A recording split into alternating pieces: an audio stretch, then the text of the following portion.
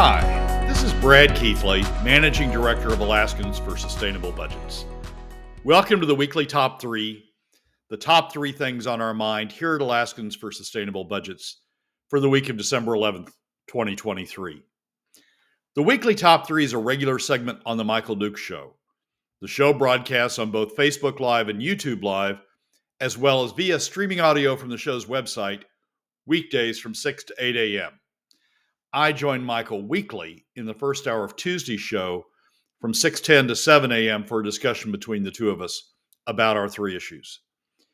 We post the podcast of our discussion following the show on the Alaskans for Sustainable Budgets Facebook, YouTube, SoundCloud, Spotify, and Substack pages, also on the Alaskans for Sustainable Budgets website, as well as the project's page on national blog site, medium.com. You can find past episodes of the weekly top three also at the same locations. Keep in mind that in addition to these podcasts, during the week, you also can follow and participate in the discussion with us of these and other issues affecting Alaska's fiscal and economic condition by following us on the Alaskans for Sustainable Budgets Facebook page and through our posts on Twitter. This week, our top three issues are these. First, we explain, while calling for honesty from others, how the ADN is being less than honest about its own motives. Second, as their efforts ramp up, we look at what those pushing for increased K-12 spending are leaving out of their discussion. And third, we look at a new study that provides some significant insights into the role played by the PFD in small business capital formation. And now, let's join Michael. Weekly top three. Let's get into it. Here we go. Hit me with the big stuff. And first and foremost, this is some honesty out of the Binkley family. What a setup. I know. I'm only here to help. I just lob them across the plate. You smash them out of the park. Go. So the ADN editorial board, what I've sometimes called on the show the Binkley Family Blog, has an editorial this week that has the headline, "Let's be honest about what's going on with snow removal." And basically what the Binkley Family Blog is doing is they're starting to run through a list of everything they think Alaskans don't like, and then they're blaming it on the PFD. So this week, up to now, it's been mostly K through 12. You don't like, K through 12 results. We need more funding. Blame it on the PFD. We need to cut the PFD more in order to increase K through 12 spending. But now they've sort of got it in their mind that, hey, Alaskans don't like what's going on with snow removal. In Anchorage, we don't like what's going on with snow removal. The peninsula's had issues. The valley has likely had issues with snow removal. So guess what? Let's blame that on the PFD too. Yeah. And so this whole let's be honest about what's going on with snow removal is we can't have good snow removal, just like we can't have good K through 12. We can't have good snow removal because we've been cutting the budget to pay the PFD. If it wasn't for the damn PFD, we would have clean streets. We would have trucks out there, second after the snow hits, rushing it away. There'd be unicorns and puppies and butterflies if we just didn't have that damn PFD. Right. Exactly right. And so, that's going to be that looks like it's going to be their mode from now on. Let's poll what Alaskans like least or what Alaskans hate most. And let's blame it on the PFD. Let's write an op-ed that says it's the PFD's fault. Here's the truth. The honesty that the Binkleys don't want you to know, though, is people aren't pushing back on PFD cuts because they hate snow removal. They want to cut snow removal. People are at least me are pushing back on PFD cuts because they have the largest adverse impact on the overall Alaska economy of the fiscal tools available, of the revenue tools available. They have the largest adverse impact on the overall Alaska economy and are the most costly, according to ICER, by far to 80% of Alaska families. Other revenue tools are much better. The problem, or the honest truth the Binkleys don't want to focus on, is they would have to pay for it. They would have to contribute, they non-residents and the oil companies would have to contribute to the costs of snow removal if we used better, less adverse fiscal tools. And so what they're trying to do is keep you focused on the PFD, keep you focused on, you can't have snow removal, you can't have good schools, you probably can't have Christmas because of the PFD, and keep you focused on that rather than focus on what's really going on, which is we need more revenue to do these things. What's the best way to raise the revenue? Oh my gosh, it would tax us. It would tax the Binkleys to pay for it. So, we can't have that. So let's keep the focus on the PFD. Basically what the Binkleys want to do is create a state where they get everything they want. They get K through 12 funding, full funding. They get snow removal. They get, broadband to every place in the state paid for by the state or contributed by the state, so everybody can access the ADN online and access all those great ads online. Basically, they want everything they want, but they don't want to pay for it. They want middle and lower income families to pay for it. And so every time you see these op-eds, oh, we can't have K through 12. Johnny can't learn because of the PFD. We can't have snow removal because of the PFD. Hey, you know what? Broadband because of the PFD.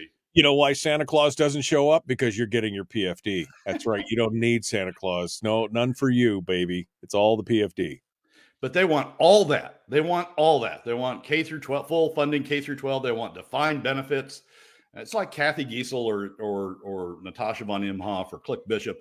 They want all that fully funded by the state, but they don't want to contribute to the costs.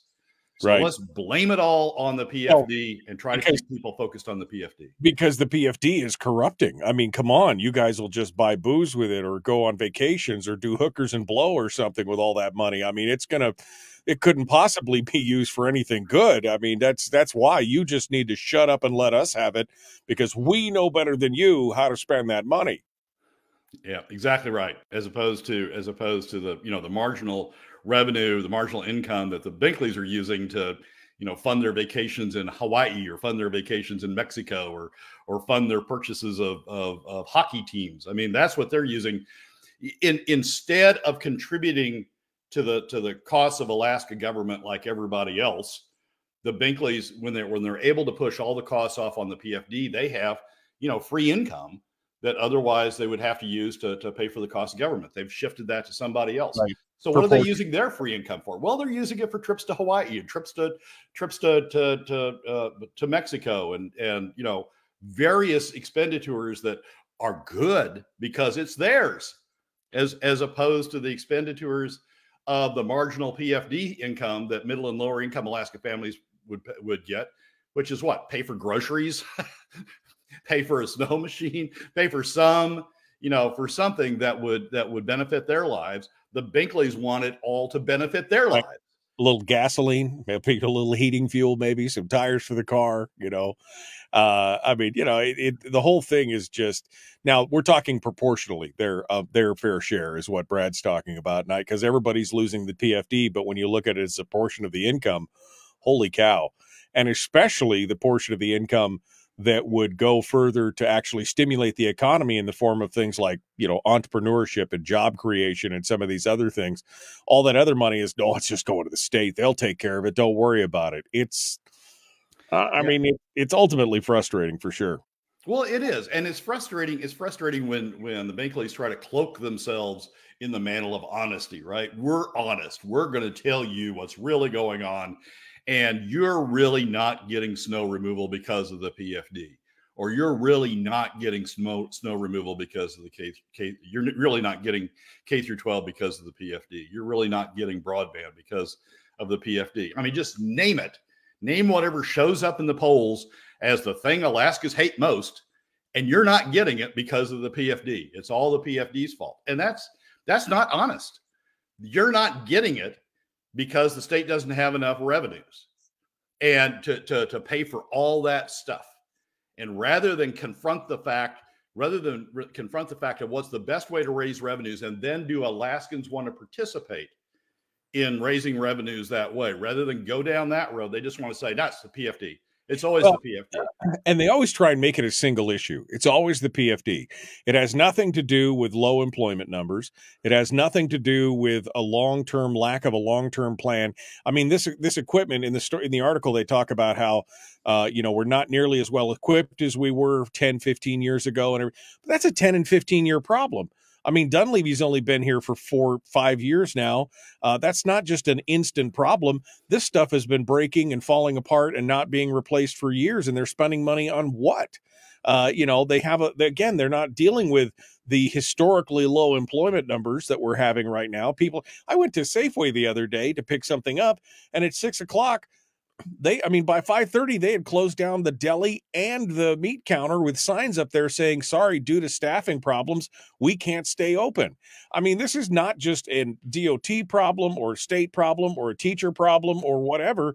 There's a lot of factors here. And to distill it down to the PFD is disingenuous at best and outright, let's be honest, dishonest at worst. It is. And it's just, I mean, we're going to see this. We're going to see this through the entire session. We're seeing it in the build up to the session. We're going to see it through the entire session. The op-ed, the ADN op-ed page is going to blame every damn thing that they can on the PFD in an effort to cut the PFD because they don't want to pay for funding it themselves. They want to push the costs off on middle and lower income Alaska families. They want to use the tool they don't care that we're using the tool that has the largest adverse impact on the overall economy. It doesn't affect their economy. They get more money out of it. They have the state funding all these things that benefit them. You want papers delivered? Ooh, let's make sure the roads are cleared. You want online access? You want online access to all those ads we run? Ooh, let's make sure there's broadband out there. They're getting all those things they want. They're trying to get all those things they want free to them. By forcing middle and lower income Alaska families to pay for it. And that's the honest truth, not this, let's be honest about snow removal. It's the PFD. The honest truth is they want a fully funded, everything for free state that they don't have to pay for.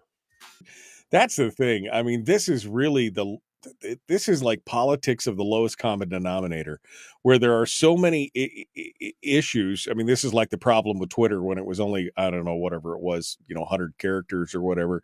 You're trying to distill down a complex problem into a single soundbite or into a single issue.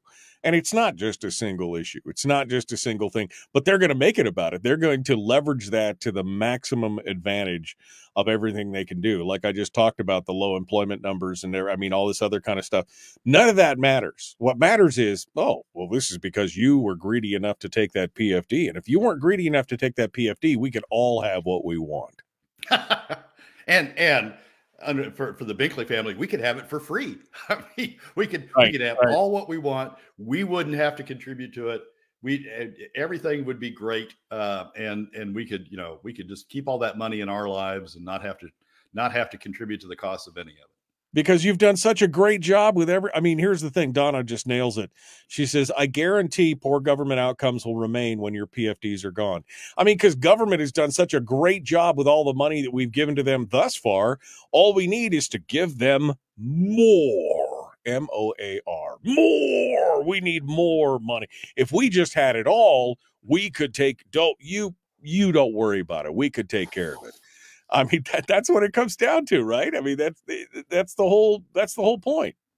Yep, and that's what they want to make it. I mean, that they see a pot of $1 billion, excess of $1 billion, still sitting there that they can access through PFD cuts, and they want to go after it. They want all this other stuff, and they want all the other stuff that they wouldn't have to pay for. They want to go after it, and it's just.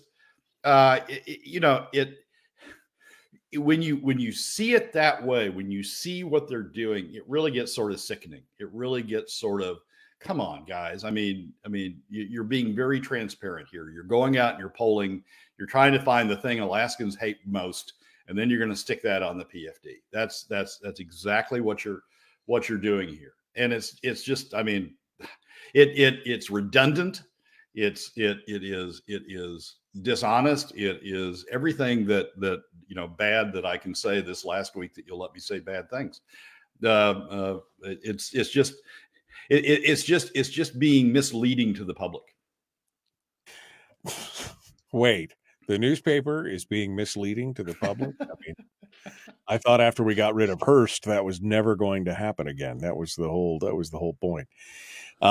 It's so disingenuous when politicians deflect and ask citizens to give up things like the PFD rather than focusing on their spending issues. This is an argument that I've been making for years. I mean, Brad, in this state, do we have a spending problem or do we have a revenue problem? Or, as I'm saying now, do we have a revenue problem because we have a spending problem? I mean, that's really what it came down to. It used to always be framed as, oh, well, we've got a revenue problem. I mean, we've got all these other things. We've got to spend this much money. It's always a revenue.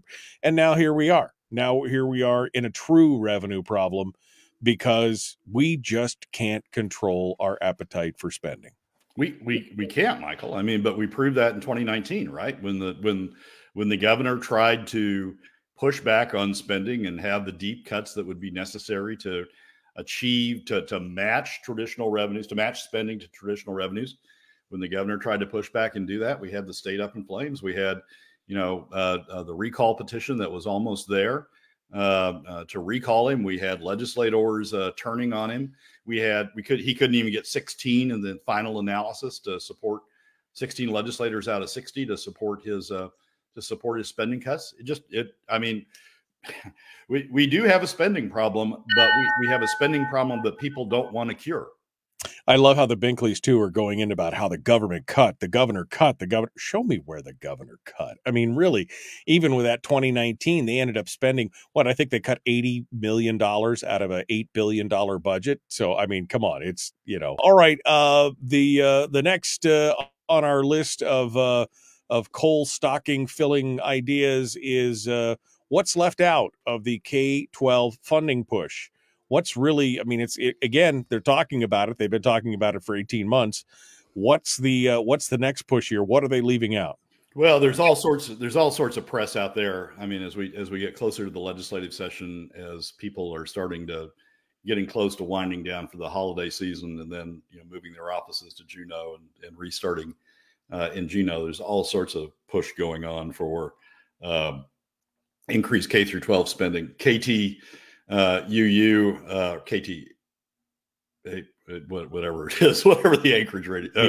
Yeah, you got it. Has a headline or had an article that Anchorage School District facing $98 million deficit, and that they're restarting, discussion of closing schools or eliminating programs or eliminating sports or eliminating all of the things. Sort of like the ADN, right? Let's poll what parents appreciate most, and let's say we're going to eliminate them first, and get the parents activated. And so we've got that from the Alaska News Source. We've got a Cliff Grow op-ed in the ADN that says what a tour of Anchorage schools taught me. And basically it taught me that according to Cliff, it taught me that we need more money sort of everywhere we go. Everything, he looked at, every school he looked at needs more money. And then even the Fairbanks News Miner has an op-ed that says the state of our schools and their never-ending budget battles, talking about, the problems that Fairbanks is facing in school funding. And Fairbanks closed schools, and now that facing the need to close more and the problems that Fairbanks is facing all that way. And then there was an article in the Peninsula Clarion about the legislative delegation down there, the state senator and the two representatives appearing before the Peninsula School Board, the Kenai School Board, and the Peninsula School Board pushing for more funding and more the need for additional revenues down there. So it's just statewide in all of the major markets. It's we need more. There's Juneau Empire articles that do the same thing. We need more funding.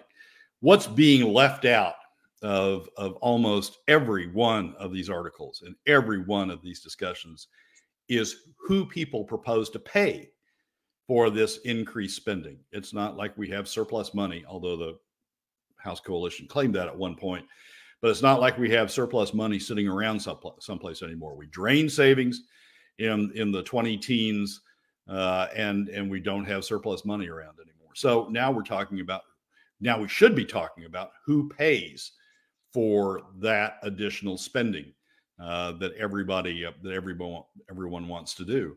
And you don't find it. You don't find that discussion. You don't find that discussion in the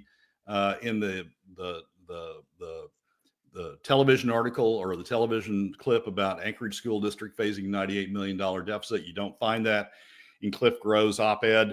Cliff Grove, who claims to be the fiscal expert in the legislature's fiscal expert. You don't find any discussion of who pays in his editorial. You don't find that on the pages of the News Miner in their editorial, and you don't find that in the discussion of what went on at the school board. There is one place I've been able to find some discussion of that, and it's in a Peninsula Clarion article about a presentation that Justin Ruffridge, one of the Kenai reps, made to the Kenai Chamber of Commerce. And Ruffridge said, so the question is, when there's a request for more funding, where do we think that funding should come from? He said he sees three options available. The state could either make the Alaska Permanent Fund dividends smaller, institute some type of statewide tax, or cut the state budget by about 25%, or try some combination of the three. The article said that Ruffridge asked for opinions. It doesn't say what the opinions were from those, but I can guess when you're asking the State Chamber of Commerce, which is a representation of businesses and those in the upper income bracket, I can guess what the answer was. And Ruffridge himself, during his last campaign, highlighted prominently the Alaska Policy Forum analysis that said that we shouldn't do state sales or income taxes. The analysis that left out the PFD didn't compare impacts of PFD cuts against sales taxes and income taxes, just said sales taxes and income taxes are bad. And so, Ruffridge himself has indicated in the last campaign what he thinks the solution is, but at least he mentioned that there is a question of who would pay for these increases. But that's the exception to the rule. Otherwise, across the board, you're just getting people pushing spend more on K through 12, spend more on defined benefits to keep teachers here, to reward teachers, spend more on various aspects of the educational system. I mean, we've got a final report coming from the child care task force the governor set up that's going to say subsidies. We need to have more subsidies for child care providers. We need the state helping to pay for child care providers now. That's coming out of the governor's task force. We're going to have all sorts of ideas on spending, but we're not confronting people when they say spend. We're not confronting them with asking, so who do you want to pay for this increased spending? And I think that's the pushback that the press needs to be doing, that representatives need to be doing. I will say that I was pleased to see Ruffridge at least raise it, even if he doesn't give the right answer to it. But that's the kind of pushback that I think we need to have, us as citizens, when we're talking about the press or when we're talking to our representatives. That's the kind of pushback we need to have as we go into the session. And it's not there right now. You look across the board, all the state's newspapers, television stations, radio stations, it's not there right now. Well, and this goes back to the discussion on who's doing who's actually doing reporting, or is it just paraphrasing of press releases? I mean, I sent you an article this morning specifically on that first article from KTUU, which talks about the $98 million funding shortfall in the school district for Anchorage. And yet David Boyle points out that in their most recent in one of their most recent meetings, they pull it all together and they show the actual amount of money that they have on hand, and shows that their fund balance is way overfunded because of a COVID loophole, that they are carrying something like 21% of a fund balance, that a huge chunk of that 98 million is in their general fund right now, just sitting there because they're being allowed to hold more than they used to, and they can legitimately say, oh, we have a shortfall, instead of spending the money that they, I mean, what I'm saying is it's a shell game, and no reporter seems to be digging deeper into it to go, well, wait a second, am I taking what you're saying at face value, or am I looking at the numbers myself? They're all basically just parroting each other at some point, or again, re-paraphrasing the press release that they got from the minority, the majority, the whoever it is that's pushing this. They're not really digging into the actual numbers, the facts, the stats, getting the other side. It's all become very, very one-sided and lazy in that regard. Lazy, certainly. And it's backed up. I mean, let's be honest, Michael. It's backed up by editorial boards like the ADN editorial board, or backed up by publishers like runs the ADN editorial board that has a result in mind. They want to push this burden down to the PFD. They want to push it off on middle and lower income Alaska families. And so the reporting, used to be, well, maybe we still have this fiction that the editorial board is separate from the philosophy of the editorial board is separate from the philosophy of the reporters. The reporters there are there for facts. I just don't think that's right. I think that the publishers are pushing the news reporters. News reporters are lazy. News reporters are just reporting whatever press release they get. But I think the publishers are turning a blind eye to that and saying, well, don't delve for any more facts. You've got the facts you need. You've got, this press release gives you the facts you need. Or going and talking to the superintendent of the Anchorage School District gives you the facts you need. Don't worry about getting any more. And yes, we're having this landslide of reporting on the education system that is one-sided, that is biased, that is only reporting we need more and more and more side of the story. And of course, the answer that you and I have talked about is, some of the recommendations of the Fiscal Policy Working Group, where it comes from a little bit of everywhere, comes from a little bit of cuts, comes from a broad-based tax, comes from taxing the oil companies some more, comes from some capital or some spending caps. It comes from a bunch of different things. But every time, this is just what I was saying earlier, it's like there's one answer to every solution, and it's the PFD. Instead of looking at it holistically, they're cracking on it on everything. Instead of looking at the whole thing, they just find the one thing and they keep drilling down on it. And I guarantee you, if they had the PFD tomorrow, in next year, it'd be, well, we still don't have enough. It's a never ending story. Yep. That's Alaska government. Alaska government grows. Alaska government doesn't stay constrained. And when you try to constrain it, like Dunleavy did in 2019, you got people that push back. I mean, so we've trained, I get comments every once in a while on things I write. And one of the comment is we've trained Alaskans to think they get everything for free. They get government for free. They get, anything they want, they get for free. And now that we're hitting the point where you can't get everything you want for free, the question is, who's going to pay for some of the additional things that you want? The answer is, well, I don't want to pay. I mean, I run the newspaper. I take vacations. I don't want to pay. Let's make somebody else pay. Let's figure out how to make somebody else pay. And the PFD cuts is a unique way in the world, actually. As Matt Berman from ICER once said, it's the most regressive tax ever proposed. It's a unique way in the world to shove the costs off on middle and lower income Alaska families. It's a unique way for the top 20% to avoid bearing a proportionate share of the burden.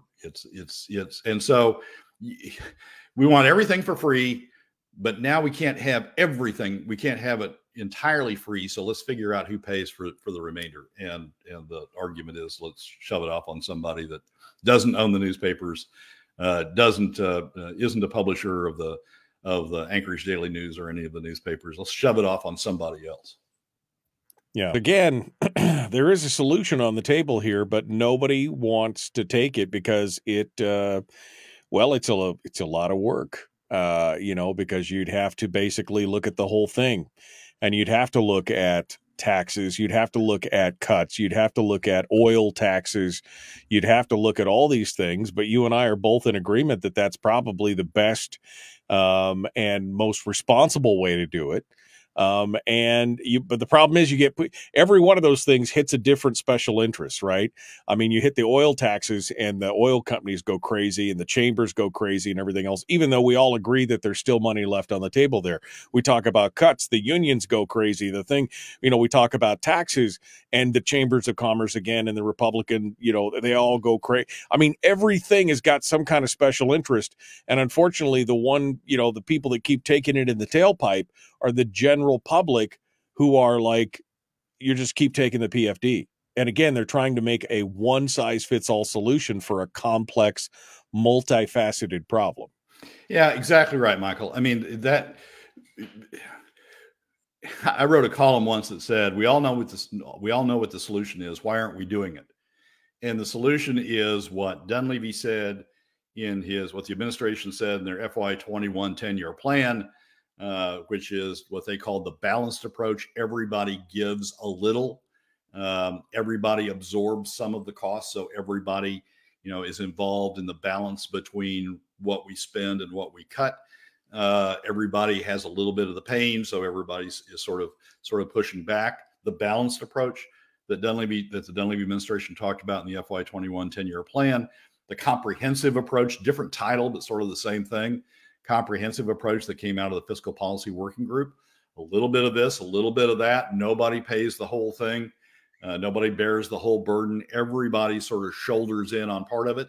And as a consequence of that, everybody starts looking at the reasonableness of the spending, because everybody's having to bear a share of the cost, and everybody's starting to push back on increased spending because everybody's having to face paying out some share of the cost.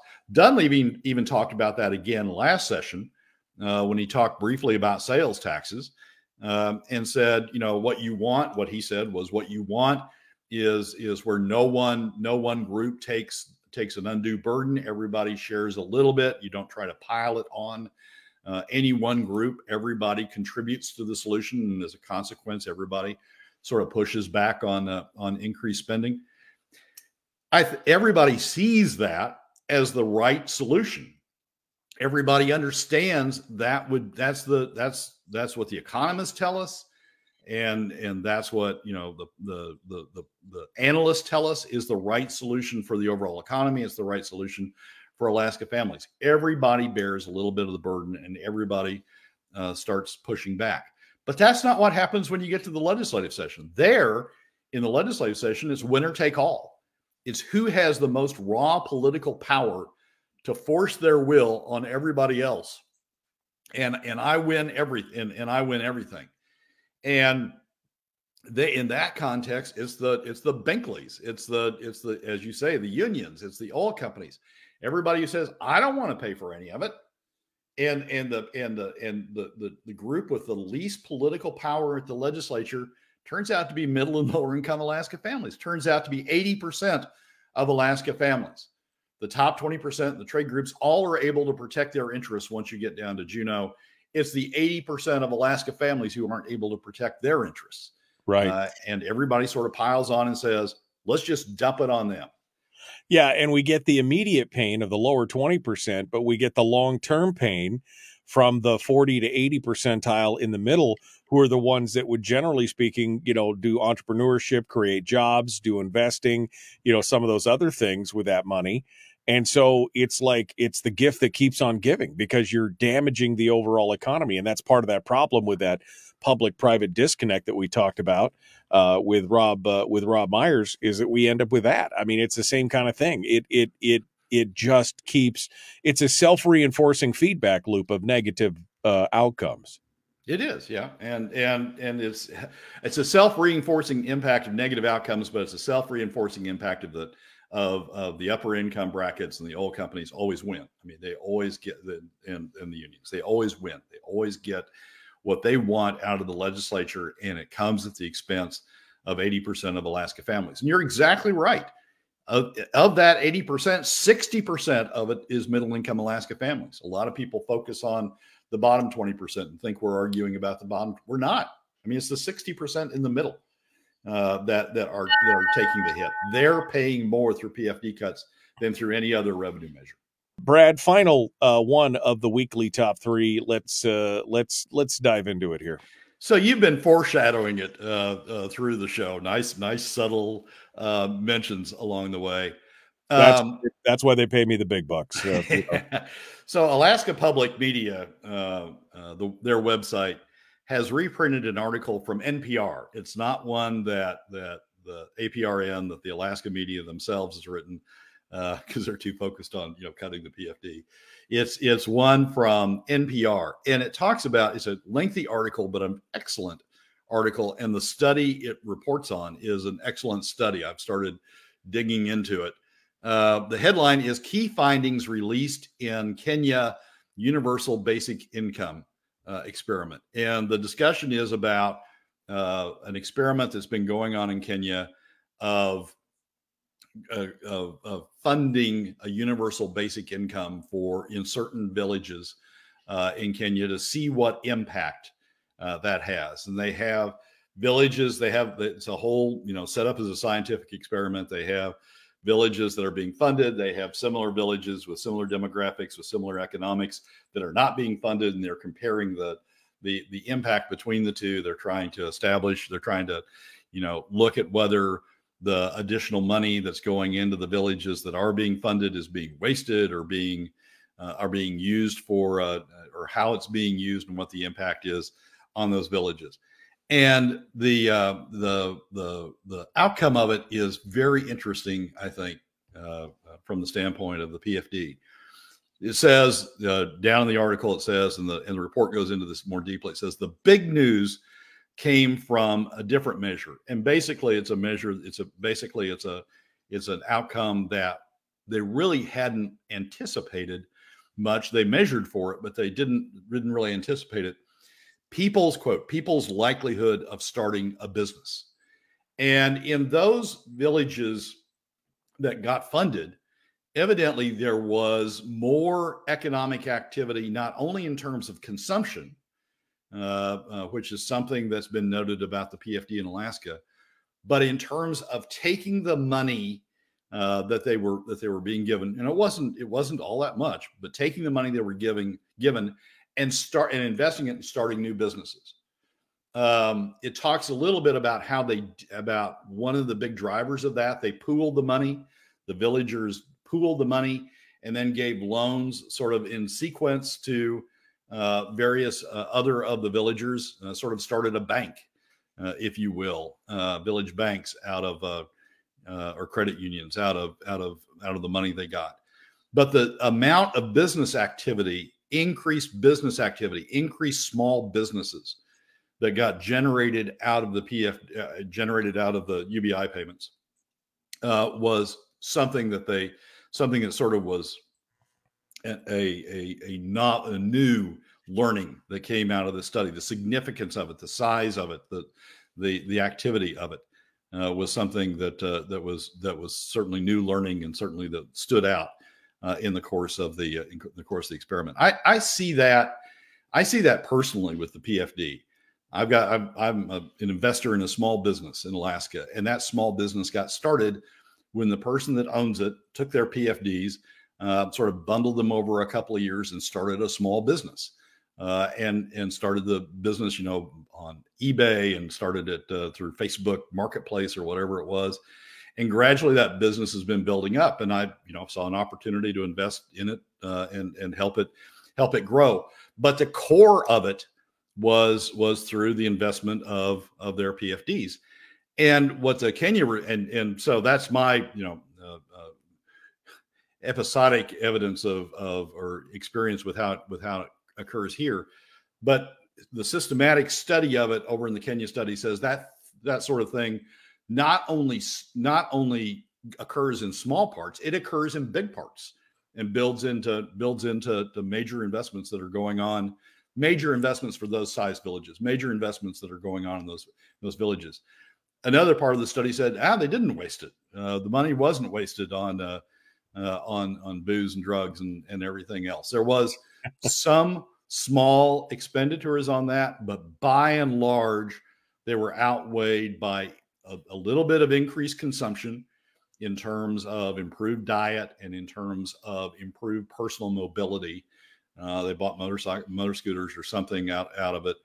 Some investment in their existing businesses, which is primarily agricultural, and some investment in new equipment, new seeds, new ways of going on about that business.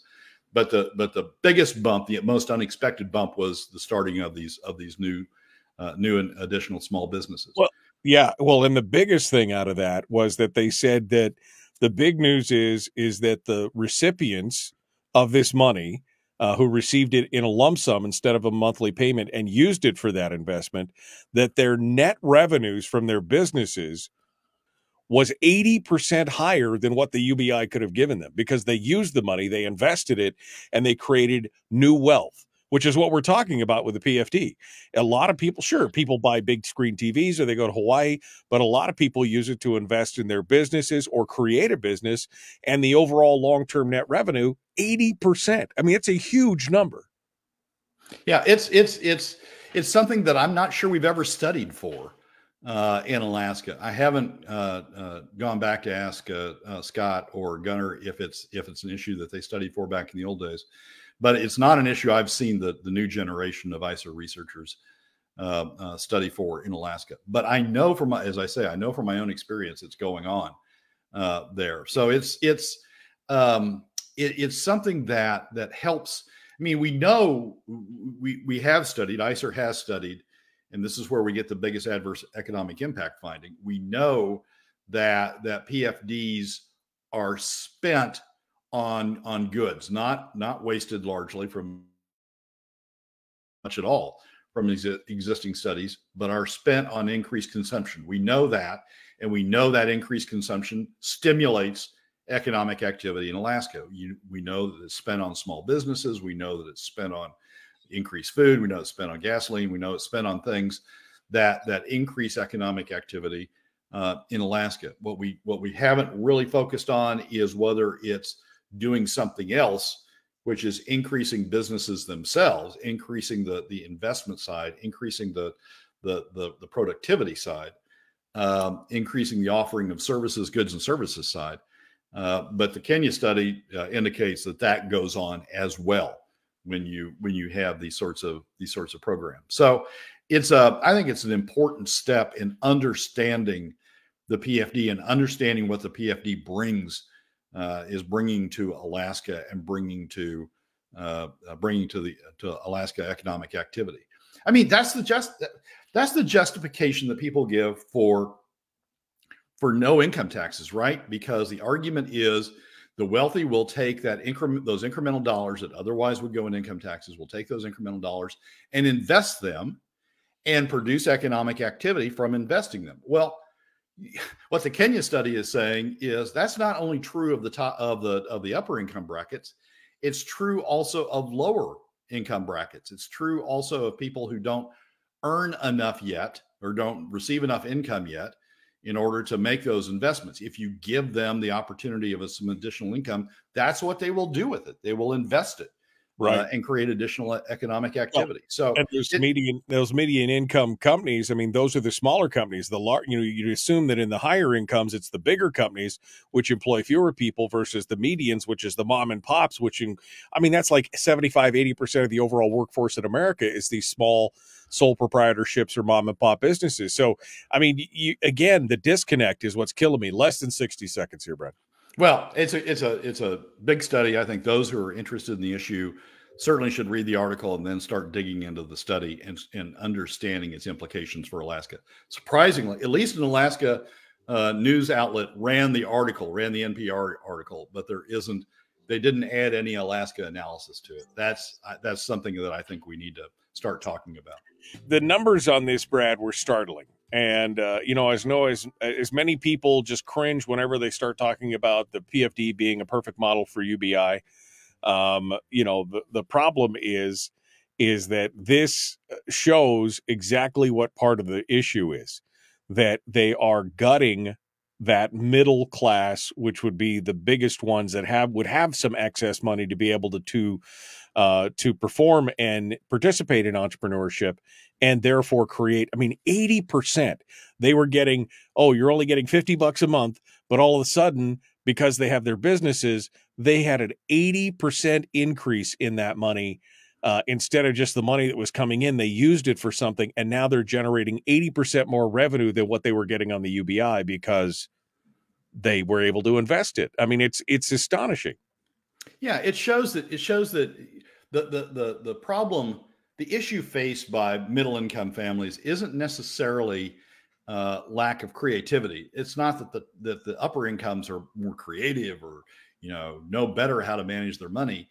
It's the lack of financial capital. I mean, these are people who couldn't go out and borrow additional money, right? They don't own their homes. They don't have the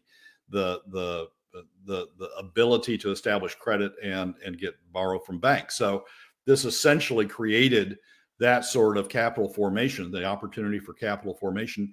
And when they bundled their capital, by bundling their capital together, they were able to really, generate a significant amount of investment opportunity, investment capital that was available out there. And then with that capital availability, it unleashed the creativity of those who were able to access that capital, those in the villages. And they had substantial creativity. They created new businesses. They created expanded businesses. They created, they went out and bought cars, and could have a Uber service over there. They could have a car service over there. The creativity was there. What was lacking was the access to capital, and giving them the access to capital unlocked the creativity. So it's the same argument. It's the same argument we have by the upper income. Oh, we need the additional money because we'll invest it wisely, and we'll build bigger businesses, or we know better than you. Yeah, we know better than you. Yeah, exactly. And this said, wait a second, no, these people know how to do it too. Let's give them the opportunity to do that. In Alaska, we don't have to create UBI. We don't have to take from one income group and give it to another to do it. We have, free money from the state's royalty wealth. And the question is, do we share it equally and give everybody the opportunity to build from that? Or essentially, by using PFD cuts to fund government as opposed to taxes, do we push that free money into the hands of the upper income bracket? And the Kenya study is telling us there is wealth, there is opportunity to be created by making sure that it gets in the hands of all income brackets as opposed to pushing it in the hands of one income bracket. Brian just said, nice tie-in to Christmas. Remember who Jimmy Stewart worked for in It's a Wonderful Life. Well, Jimmy Stewart worked for him. I just happened to watch this. The Jimmy Stewart worked for himself. That was the Bailey Savings and Loan, right? I mean, it was for all the community. He was giving loans to small people who had a house, who were working in the community and were able to pay it back. And somebody else wanted to take all the money. Mr. Potter wanted to take all the money and use it for himself and put them all in slums and increase his own thing instead of putting it back in the hands of the people. And that, instead of putting it and allowing them to make their choices for their homes or their businesses and everything else, which is exactly what we've got going on right here. I mean, there's your Christmas top one there, Brad, is the similarities between It's a Wonderful Life and what we're facing here in the state of Alaska. It's the Potters of the world that are holding us, that are kind of holding us to, because they know better than we that we should just live in our slums or live with what we have and be happy with it and let them do it all. That's the whole thing right there. There you go. It's a Wonderful Life. The subtitle is the Alaska PFT story. Right. Exactly. It's astonishing, but that shows you in just a microcosm of what would happen if we went back to the full PFD, what could happen? We'd have a boom, and I think the economy would definitely the private economy would definitely respond to that in a big way. Yeah, I think so also, Michael. I mean, the press loves to go out, and the Binkley-led press anymore loves to go out and do these stories of, oh, Johnny, we gave money to it and they spent it on alcohol, or we gave money to them and they spent it on drugs. I mean, they love to do those stories, but we don't see stories of they took the money, they took their share of the state's resource wealth, and they built it into a small business that now employs 4 or 5 people or 6 or 7, and they're continuing to invest in that small business. We don't have stories like that, and I know they exist. And now the Kenya study is telling us they exist on a larger scale. They likely exist on a larger scale than what we've anticipated before. So it's we'll begin the day with the press and we'll end the day with the press. It's a matter of what the press puts emphasis on, right? It's a matter of the stories they try to find. And when you've got press that's trying to drive everything's the PFD's fault, then they're going to find the negative stories. There are positive stories out there. Well, when they become lazy and they stop looking into it and they take everything at face value and just parrot it, that's a problem. Brad Keithley, Alaskans for Sustainable Budgets. Next week, buddy, it's going to be good. It's going to be good. Thanks so much for coming on board. Michael, as always, thanks for having me. Well, that's a wrap for another week's edition of the weekly top 3 from Alaskans for Sustainable Budgets. Thank you again for joining us. Remember that you can find past episodes on our YouTube, SoundCloud, Spotify, and Substack pages, and keep track of us during the week on Facebook and Twitter. This has been Brad Keithley, Managing Director of Alaskans for Sustainable Budgets. We look forward to you joining us again next week on the Weekly Top 3.